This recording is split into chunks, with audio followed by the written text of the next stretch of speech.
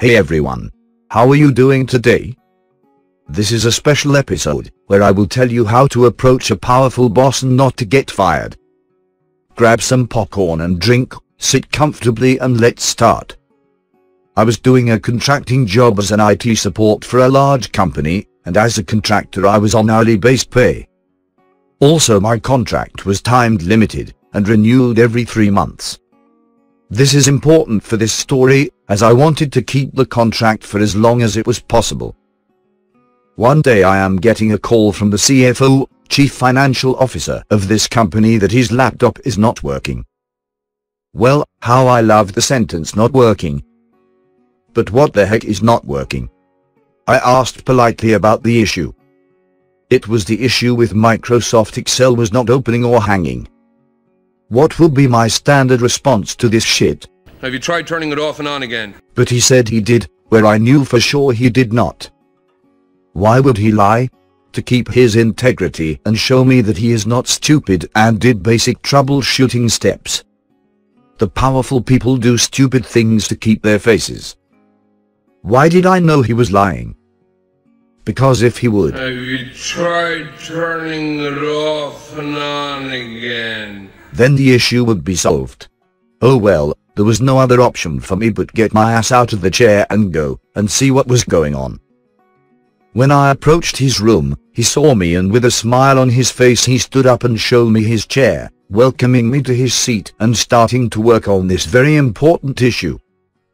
The issue was a plugin for Excel. As far as I remember, it was some kind of Oracle plugin or something to do with finance. Anyway, reboot was in order. I should have not be dragged there. But he was observing me, and I just could not simply reboot the machine and tell him in the face that he lied.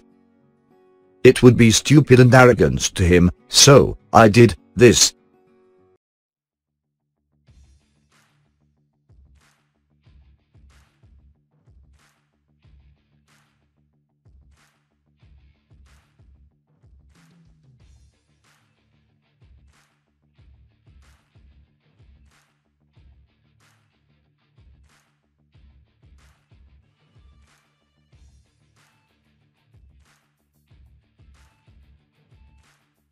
During tree command, which is listing file structure, I typed something on the keyboard.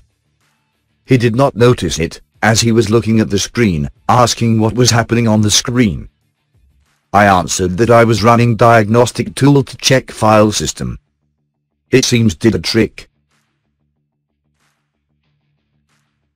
I showed him a message and asked to reboot laptop. After reboot, surprise, surprise, everything worked fine. He was happy as he thought he was right and I actually did something. I was happy as he will know he actually need IT support.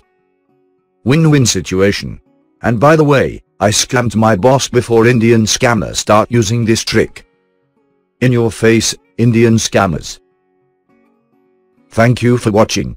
If you have not done it yet, please subscribe now to my channel and click on the notification button.